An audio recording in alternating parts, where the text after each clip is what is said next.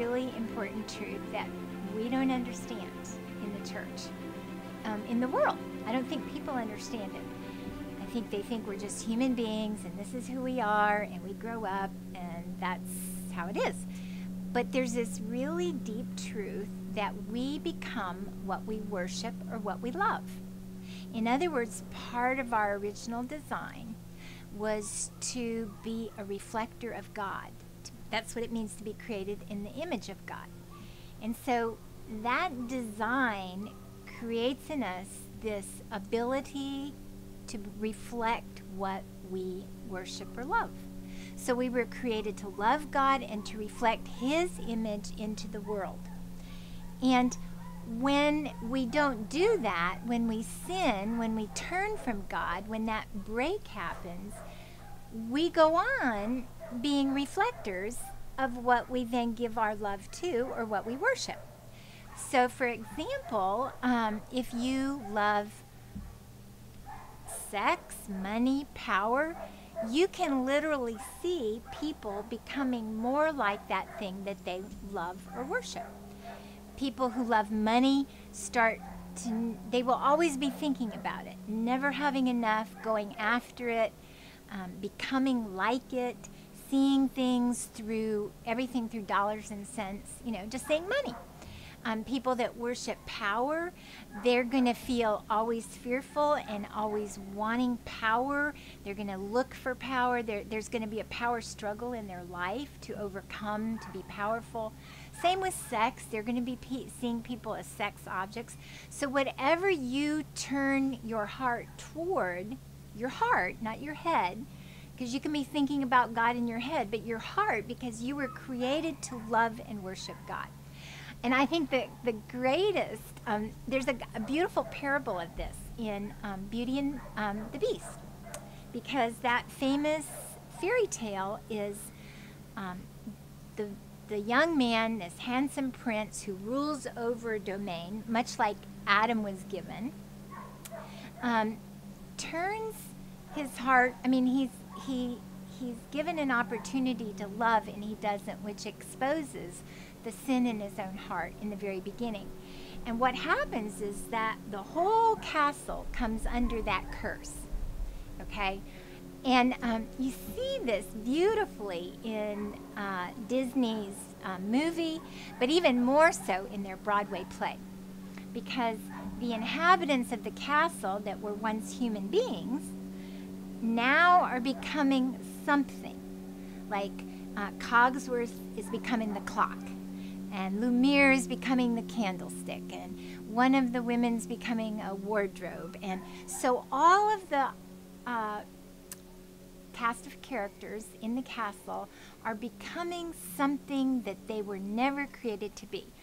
That is a great picture of what happens, what sin is doing to human beings, because they turn their heart from worshiping, loving God with all of their heart to something else. And so in the Broadway show, I love this because there's this song, and it's not in the movie, just in the Broadway show. There's this song that the characters sing when they get their hopes up that Belle might be the one that breaks the curse, because the curse will be broken if the prince can learn to love someone sacrificially, love outside of himself, and be loved in return. So they sing this song, we'll be human again, we'll be human again, and then they say, we'll be floating again, we'll be gliding again, stepping, striding, as fine as you please.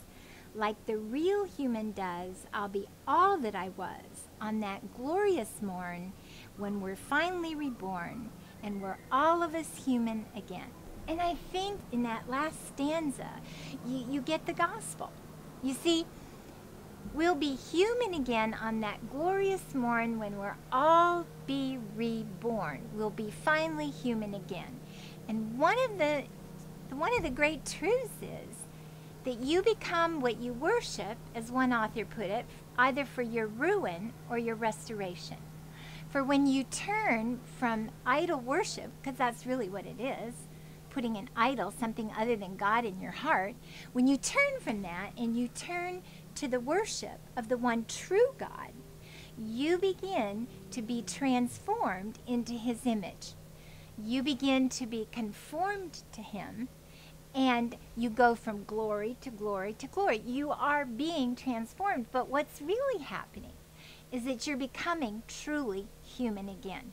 For there's only really one truly human, and that's Jesus Christ. That's Jesus. He's the one truly human. He's the last Adam. And so the profound truth of the Bible is that you are either in the first Adam or in the last Adam. You are either an inhabitant in Adam's domain, becoming like him, idolatrous, fallen, turning to other things, or you are in the last Adam, Jesus Christ's domain. You are in him, and you are worshiping him, and you are becoming like him. So, like the Disney characters, when the curse is broken, they become the glorious creatures that they were. You see at the end of the story there, they become who they really were. They're restored to that. And that's what Christ is doing to us. For all of those that are in Christ, he's restoring to who they originally were created to be as image reflectors of God. And each one of those reflections is going to be uniquely glorious. All of those characters aren't the same. You know, each one is individual. They all have their personalities, but the twisting that happens with sin when the curse comes shows, and if the curse lasts, they're confirmed in that, versus the story ending in Beauty and the Beast when they're all restored and there's a happily ever after. And that's what I love about it. I love that the truth of the gospel is embedded in these stories, and that there is a deep truth there that we become what we worship. And that's what we give our heart to. That's what we give our heart to. That's not what we know in our head. You can be going to church, you can be doing the right things, you can be going to Bible studies, but if your heart is over here and it's being conformed to the things that you love so much more than God, that's the danger. So, becoming what we worship. Become like Jesus Christ.